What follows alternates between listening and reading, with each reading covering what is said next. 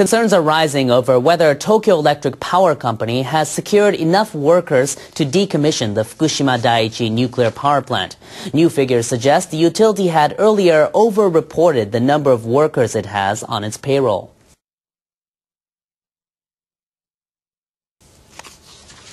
NHK found through an interview with TEPCO officials that only 8,000 workers are registered for the job as of last month.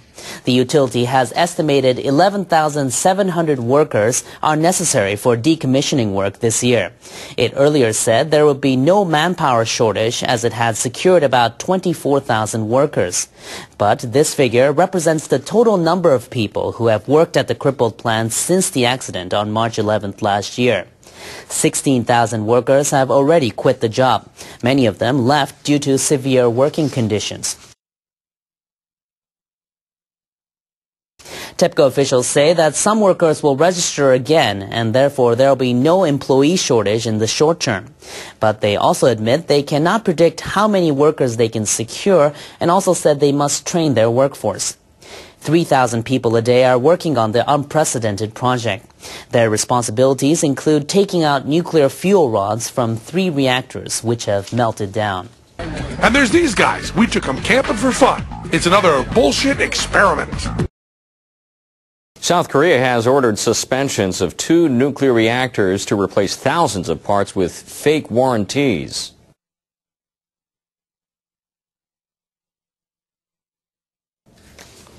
The country's Knowledge Economy Ministry said more than 5,200 such parts are in use at 5 nuclear plants.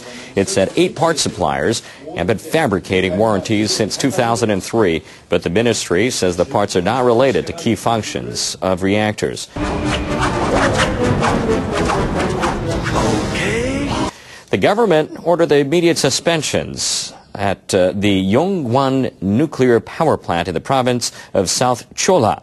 Many of the parts are in use at the facility. The operator plans to replace them this year. Ministry officials say the suspensions may lead to unprecedented power shortages this winter. They say they will draw up an emergency energy saving plan for homes and businesses. Japan currently has only 1 operating nuclear plant. The country's nuclear regulatory body has put off a conclusion on whether a fissure under this plant is an active fault line. If the fault is confirmed to be active, the authority will ask the operator to shut down the plant.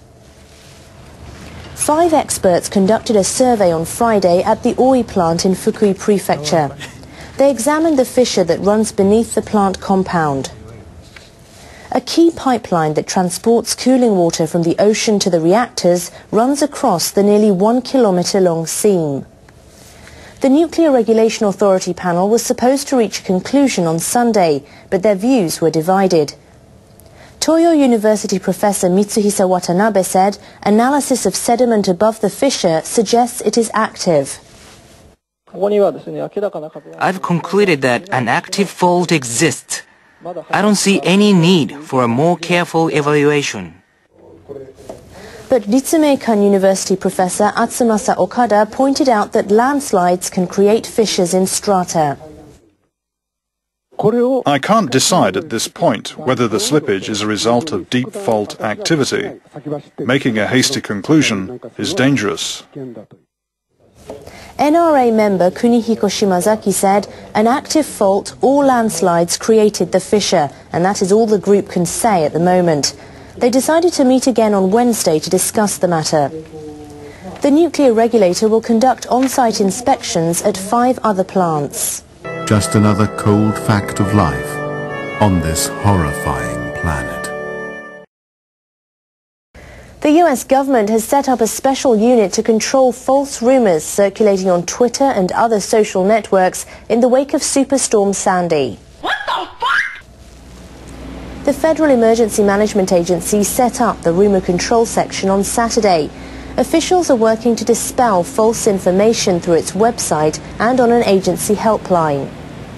According to one rumor, thieves wearing power company uniforms were at large on the streets. Another claimed that anyone who lost power could receive food stamps. Such rumors circulated as restoration work got underway from Sandy, which struck the US East Coast last week. False information also spread on social networks in Japan in the days after last year's quake and tsunami disaster.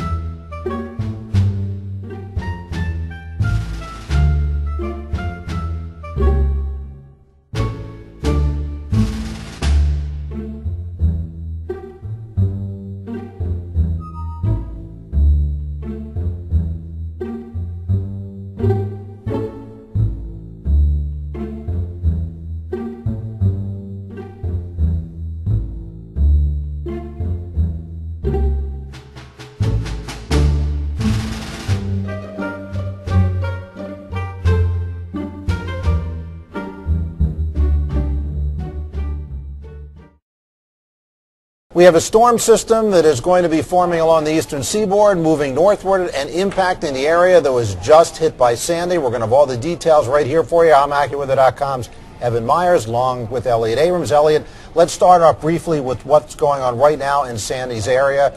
It's a chilly day today. You can see temperatures 10 to 15 degrees below normal. Okay, so let's take a look at this scenario. So the storm, as we said, forms down here, starts to move northward. Now, we have two possible tracks, divergent tracks, just like we had with Sandy. One, of course, took Sandy out to sea, or a number of them took it out to sea, and a number more slammed it into the coast.